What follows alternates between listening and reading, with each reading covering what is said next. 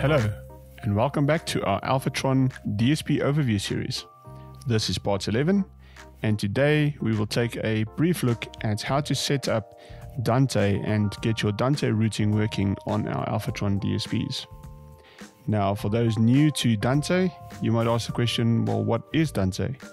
Well, in its essence, Dante is a digital network protocol that allows you to transmit multiple channels of audio and in some cases video, depending on the devices that you're using, over your local VLAN or your local network. Now, if you want to learn more about Dante, the company that developed Dante and manages Dante as a protocol is called Ordinate, and you can visit the Ordinate webpage at ordinate.com.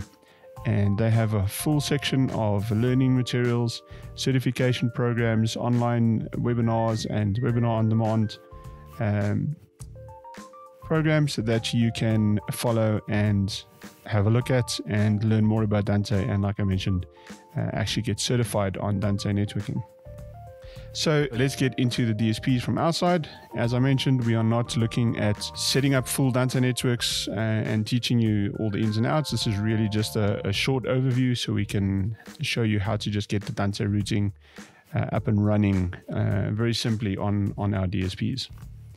Now, in order to use Dante or to route Dante, you also need to download and install Dante Controller. Now, I have done that already on my side, so there's Dante Controller, and we'll get back to that in just a moment.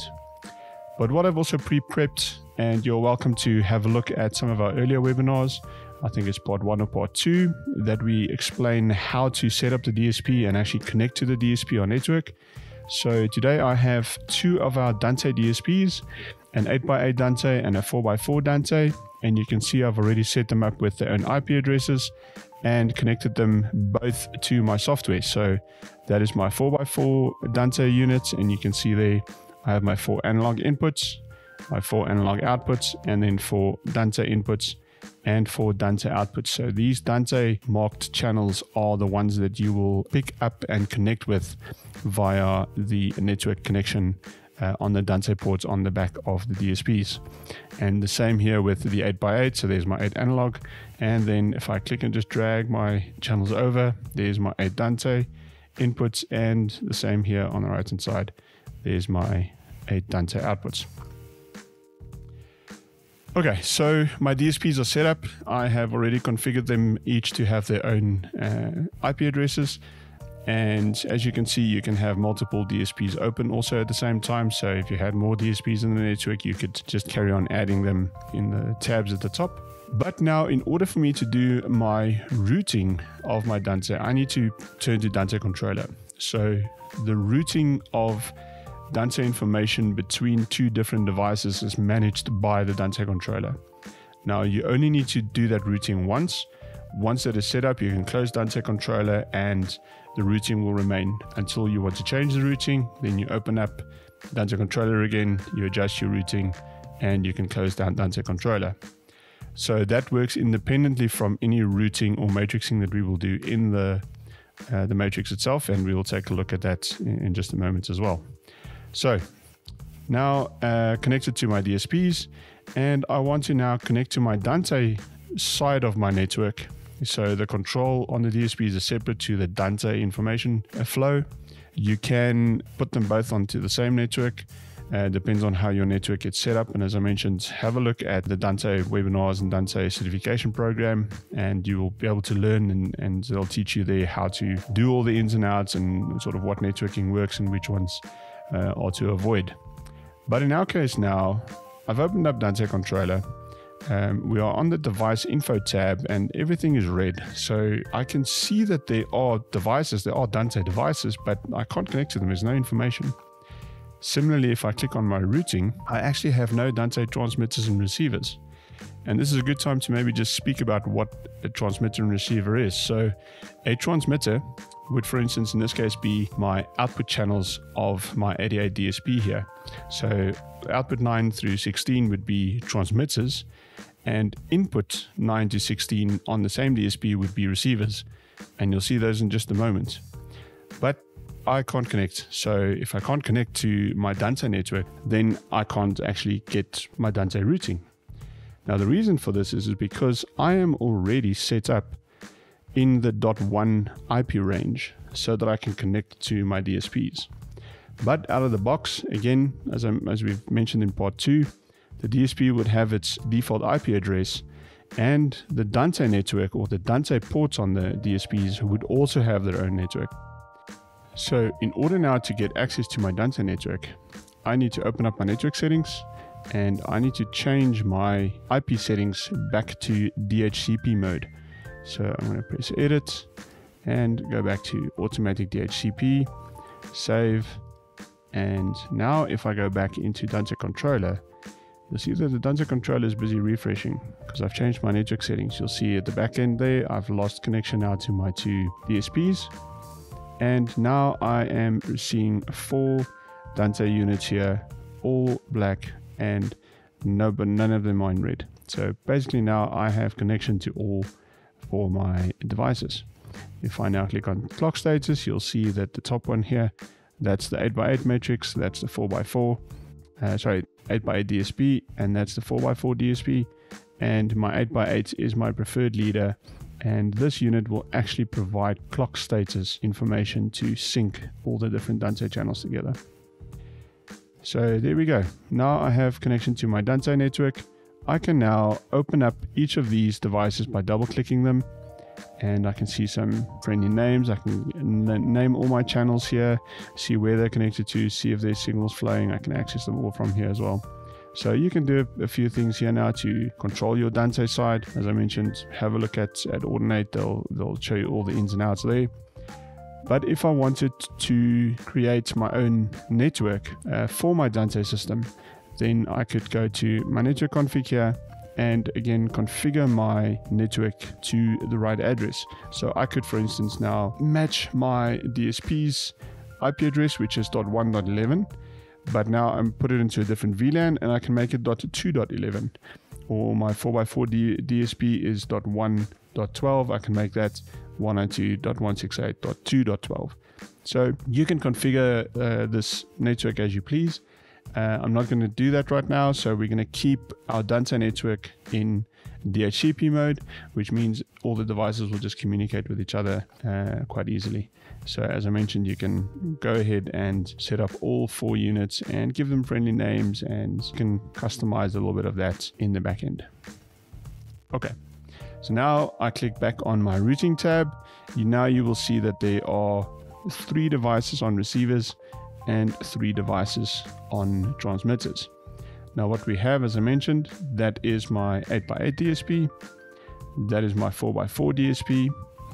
This unit here is a generic 2-channel receiver, and that is a 2-channel transmitter. So this is basically a 2 input to Dante converter, and that's a 2 output, so 2 XLR outs to Dante, or Dante to XLR out if it's the receiver actually on this side. Now I can individually open up just my receivers there, or just my transmitters there, or I can then open up all my transmitters and all my receivers. Now let's create a small scenario. I want to stream this microphone that I'm speaking on to my secondary DSP.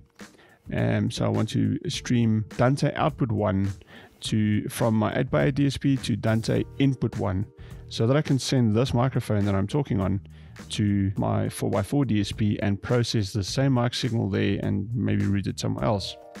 So in order to do that, I'm going to output Dante 1. So this transmitter here is my Dante 1 out. I'm going to send that to my Dante 1 input here on my receiver side for my 4x4 DSP. So it's quite simple. I follow down the cross point, and I follow that cross point, and once I click this cross point, it would think about it for a second, and as soon as you get the green tick, it means that route has now been established. So that is now a fixed route. You'll see there it says subscription status is connected, and that means it's sending Dante output from Dante output 1 from my 8x8 DSP to Dante input 1 of my 4x4 DSP. Now I could similarly just carry on and route them sequentially like that, and that would mean that output 1 to input 1 is routed permanently in that case. I can also then, for instance, now, if I wanted to create 2 additional outputs on my 4x4 Dante unit, I can then take my output 1 and output 2 of my 4x4 Dante and route them to my 2-channel output converter. And I could also bring my 2-channel input converter back into my 8x8 DSP maybe, and route them as output 1 and 2 into input 1 and 2 of my 8x8 DSP. So there I've established some basic routing. I can also, again, if I wanted to route my 4x4, some channels, maybe channel 3 and 4 here, into my 8x8 DSP. But for now, we've established some basic routing, and you'll see everything is green, which means all my devices are talking to each other, everything is happy, and I can now go ahead, if I'm happy with my routing, close my Dante controller. So I don't need to keep a Dante controller open in order to have that working. But now I'm back on my DSP control side. Now I want to actually establish what signals I'm sending in those routes. Again, now I can't connect to my DSPs because I am in a DHCP mode. I need to put my computer back now into a fixed IP. So I'll go ahead and just quickly do that. So my computer was IP address 10. Put in my subnet and my gateway. .1 and my DNS because Windows is asking for it. And there I am. So now I am back in the .1 network range. Close that down. I'll refresh. I am selected here on my 8x8 DSP. So there's my 8x8. So I'll connect my 8x8. There we go. Connecting on my 4x4. Back to my device list and reconnect. There we go. So now we have control established of my 2 DSPs again. And yeah, I have my microphone that I'm speaking on at the moment. So this audio now is available to route. Now I know that I've established a route on my Dante out or Dante 1 outputs. So now I come to my matrix and I follow my input 1 to output 9, which is my first Dante output. So you'll see as I route it over here, you'll see that Dante output 1 here or output 9 will start sending signal. So there we are. Now I've established signal into Dante output 9. If I now come across to my DSP 4x4, now you can see here I have input signal on Dante input 5 or Dante input 1, which is input 5 on my DSP.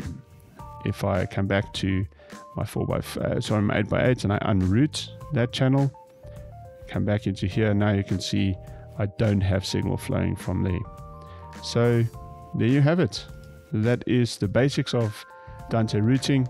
I could, for instance, now route anything through from my matrices in and out into multiple DSPs and create advanced signal flow between multiple DSPs, multiple systems, utilize Dante microphones, Dante amplification, that I can then send my outputs from my DSPs directly over the Dante network to those devices. That about covers our presentation for this video. As always, if you would like to get any more information of our Alfatron DSPs or any of our other products, visit us on our website at alfatronelectronics.com. And if you haven't done so already, subscribe, drop us a like if you enjoyed this content, and don't forget to activate the notification bell so you can be informed whenever we post new content right here on our Alfatron Electronics YouTube channel. See you soon.